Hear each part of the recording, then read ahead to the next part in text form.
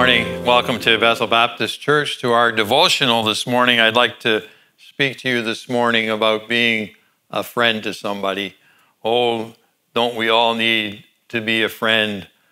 You know, that word means ally, a supporter, a sympathizer, to show compassion.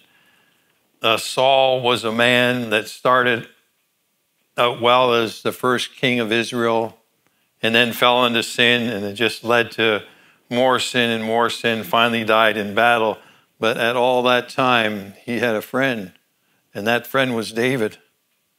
David was a man that loved Saul, regardless of all that evil that was taking place in his life.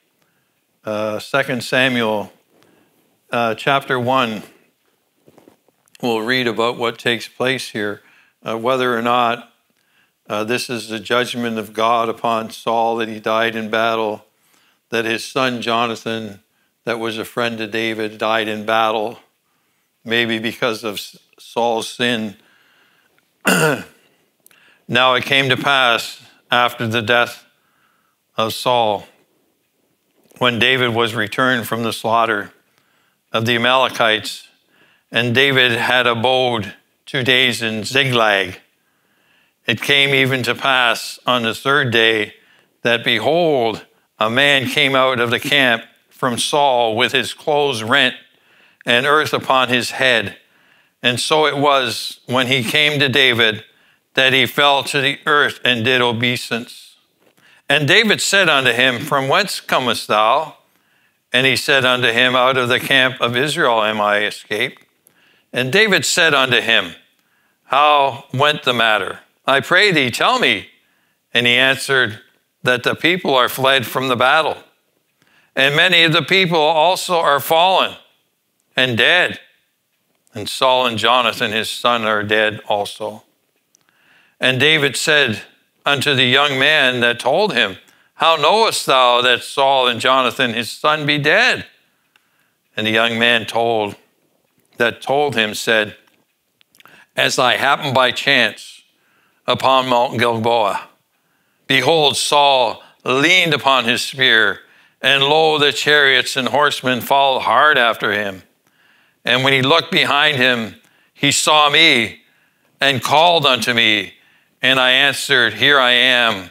Up till this point, it records in another scripture that he asked his armor bearer to fall on him, and his armor bearer would not, being fearful. And then Saul said, I will fall on it myself. It may be that he fell on it and life was still in him. And he said unto me, Who art thou? And I answered him, I am an Amalekite. He said unto me again, Stand, I pray thee, upon me, and slay me, for anguish is come upon me, because my life is yet whole in me. So I stood upon him and slew him, because I was sure that he could not live after that he was fallen. And I took the crown that was upon his head, and the bracelets that was on his arm, and have brought him hither unto my Lord. David wouldn't even consider doing something like that to his friend Saul. He had many opportunities, at least two opportunities to slay Saul. His heart smote him just because he cut a piece off his robe, because he was the anointed of the Lord. Then David took hold of his clothes and rent them. And likewise, oh, to have love like that from somebody for you. And what about the love of Christ, that he died for you, shed his blood for your sin that was worse than anything that Saul did? Our sin is worse. And likewise, all the men that were with him. And they mourned and wept and fasted until even for Saul and for Jonathan his son, and for the people of the Lord, for the house of Israel, because they were fallen by the sword. And David said unto the young man that told him, Whence art thou? He answered, I am the son of a stranger, Amalekite. And David said unto him, How wast thou not afraid to stretch forth thine hand to destroy the Lord's anointed? And David called one of the young men and said, Go near and fall upon him. And he smote him that he died. And David said unto him, Thy blood be upon thy head, for thy mouth hath testified against thee, saying, I have slayed the Lord's anointed. And David lamented with this lamentation over Saul and over Jonathan, his son. Oh, to have a friend like David. There is a friend that sticketh closer than a brother. His name is Jesus. And he bade him teach the children of Judah the use of bow. Behold, it is written in the book of Jasher, the beauty of Israel is slain upon the high places. How are the mighty fallen? Tell it not in Gath, publish it not in the streets of Ascalon. Lest the daughters of the Philistines rejoice, lest the daughters of the uncircumcised triumph, ye mountains of Gilboa. Let there be no dew, neither let there be rain upon you, nor fields of offerings. For there the shield of the mighty is vilely cast away. David had a love for his people. David had a love for Israel. The shield of Saul, as though he had not been anointed with oil. From the blood of the slain, from the fat of the mighty, the bow of Jonathan turned not back, and the sword of Saul returned not empty. Saul and Jonathan were lovely and pleasant in their lives, and in their death they were not divided. They were swifter than eagles. They were stronger than lions. Ye daughters of Israel, weep over Saul, who clothed you in scarlet with other delights, who put on ornaments of gold upon your apparel. How are the mighty fallen in the midst of the battle? O Jonathan, thou wast slain in thy high places.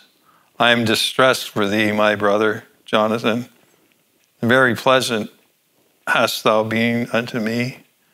Thy love to me was wonderful, passing the love of a woman. How are the mighty fallen, and the weapons of war perished. Is there any such book in the world as the book of the Bible? How are the mighty fallen? The day does come when we die. What will be said about you and your life? Will you have a friend like Saul had?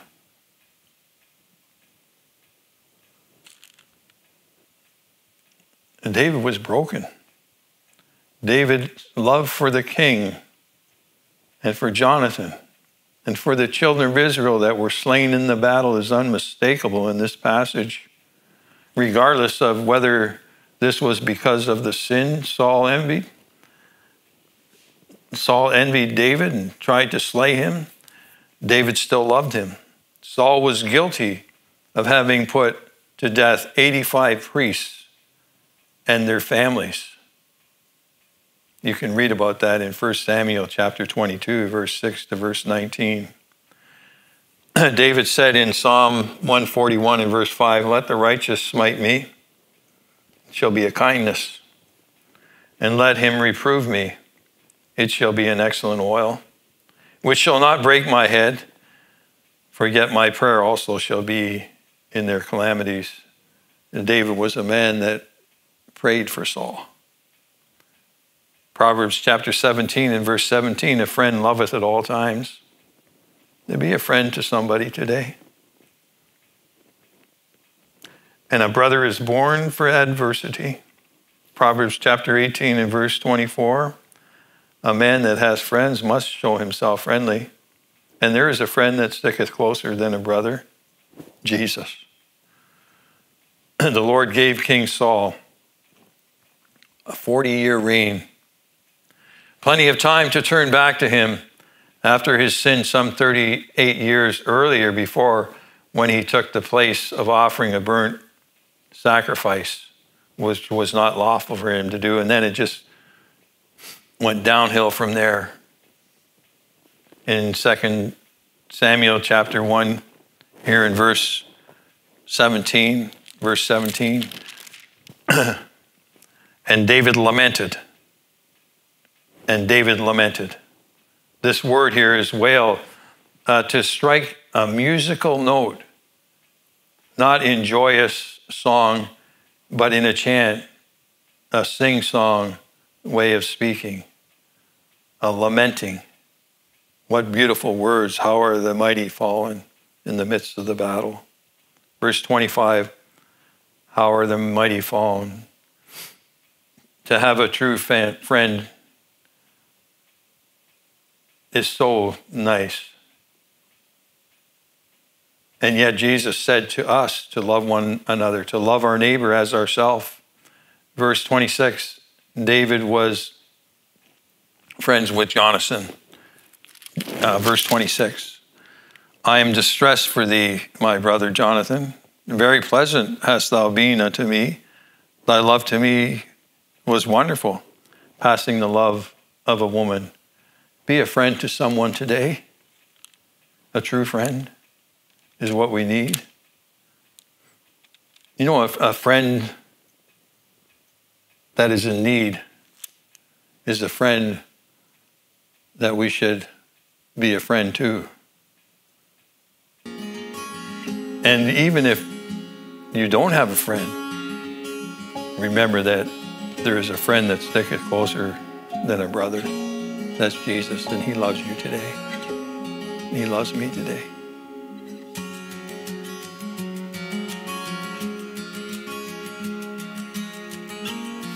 Thank you, Lord, for your love for me, for being a friend to me. Help me to be a friend to somebody, Lord. I pray, Lord, if there's someone watching by way of this program that they don't know you, Savior, that they would realize that you love them and died for them, and that you want them to be saved and have a home in heaven. That it was the gospel, the good news that Jesus died, was buried, and rose again to save sinners. Lord, I just pray, Father, that someone might be saved today. And if someone's watching and willing to do that and call upon the name of the Lord, do that. Call upon him. He'll save your soul, and let us know. And if you're confused about salvation, we'd be glad to take the Bible and show you from the scripture how you can be saved. Bless our day, Lord. Help us to have a good day. We pray in Jesus' name. Amen. Thank you. Have a great day.